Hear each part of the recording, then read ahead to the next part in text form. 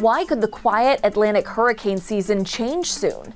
Heading into the hurricane season, experts predicted there would be above average activity. And even though it has been pretty quiet, just a couple weeks ago, the National Oceanic and Atmospheric Administration and Colorado State University still said we should expect an above normal hurricane season in the Atlantic.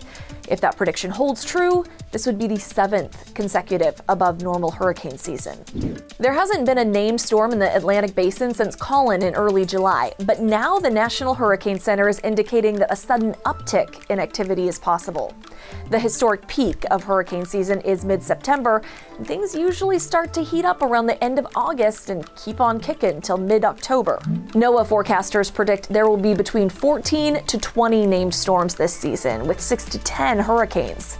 But all it takes is one storm in the right place at the right time to do a lot of damage.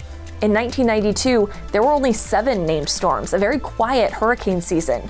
The first hurricane to hit that year was Andrew, a Cat 5 storm that tore through South Florida. A reminder that even quiet years can leave devastation in their wake. With The Y, I'm Brandi Smith.